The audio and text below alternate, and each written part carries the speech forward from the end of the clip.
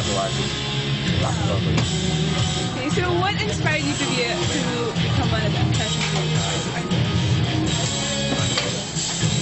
Wala, parang naging curious lang ako sa tattoo. Kasi I'm a finance student. You're finance. Tapos yung nakita ko yung art ng tattoo, parang, naging curious. Tapos, kasi yung canvas mo, di ba? Skin, buhay. Parang challenge din. Parang, Bakit niya ba? Hindi nagpatato. Wala lang, kung may siyempre, artist ako, kailangan may tato. Tsaka magaling, karap sa mga problema yan. I have two tattoos. One's on my back. Maybe you can show the one in your hand. Yeah, I have another one here around my ankle. It's in Hebrew, and it goes all the way around like that. It's hard to see, but why? I've probably always wanted a tattoo since I was like really tiny, because all of my older cousins had them, and I thought they were cool, and I wanted to be a pirate. Don't ask, you know. So I had to think of something that was really meaningful, and the opportunity to get my first tattoo, which is the one on my back, came when my entire family started getting tattoos in Alipata of our last name, which is Eigenman, and we all got it in different parts of our body, in different styles and different colors. So I basically took the characters and made my own design, which is kind of like a tribalized version of Alipata script, and it's going downwards, and it's black, and then there's a red shadow. So that was my first tattoo, and that I got about 2-3 years ago, and I got both of my tattoos done in the same place by the same artist, Mike Sumbaon. And he actually has been doing my family's tattoos for close to 20 years now. My eldest cousin doing my titos before that. My mom has a tattoo by my cousins, the girl cousins, the titas. Mike does it all. So it's kind of like a family thing. He gives us discounts. It's cool. Hi, I'm Marla. I have a tattoo in my right ankle. I got this 7 years ago. Got it when I was 16, illegally, with no blessing from my parents whatsoever. I'm the living testament of why you shouldn't be young, impulsive, and reckless. Because it was a spur of the moment thing. I went to his cousin's store in Alabang Town Center. Like, I just happened to have a lot of money with me that day. And I'm like, oh, okay, let's have a tattoo. And the biggest mistake I did was that most people put a lot of thought into their tattoos. They have it designed, they draw it themselves. Me, I picked it out of a book. So I got a scrapbook and bam, bam, hey, that looks good, see, get that one. Then if you're curious about the aftermath, I was hoping to hide that from my parents for at least 2 months, a year, so let's see how far I can pull it off. The minute I got home, I was sleeping. They were like, what the fuck's that?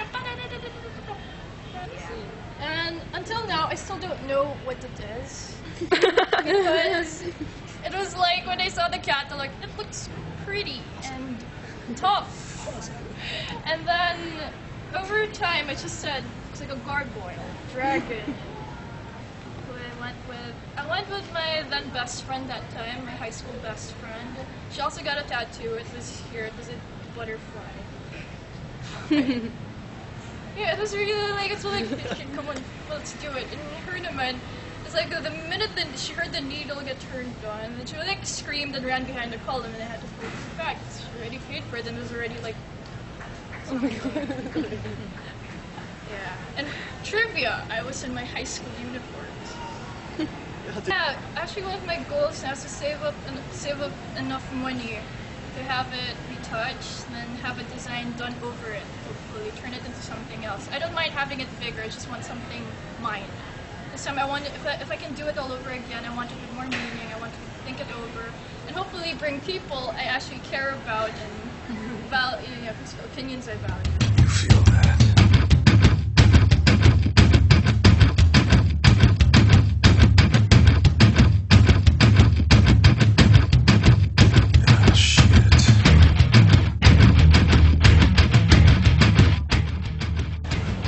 I think another important thing to factor in is what artists to go to, like, because there's so many tattoo artists. But in the Philippines, I mean, the tattoo community is pretty small. You don't want to go to the really dingy places where, I don't want to sound racist or like super superior or anything, but where the truck drivers get their tats and stuff.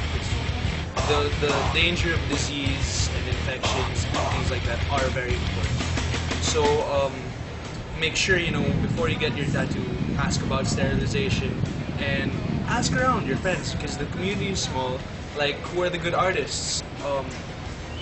It's usually like if you get a tattoo done by one artist, you tend to stick with them. That's not always the case, but it seems to be that way. So be careful who you pick. And also, price.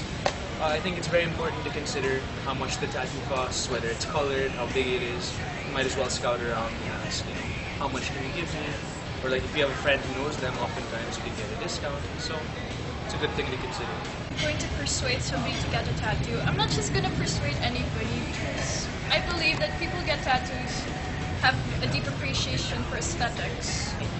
So that's important. You have to check that they're opening a fresh packet of needles. That's one thing that you should do, because even though they're clean, they look clean, things that could be secondhand. Could have used it on another guy. Probably.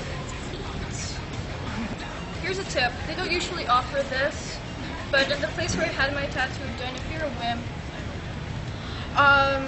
they offer this cream that they use on dental operations to numb your gums.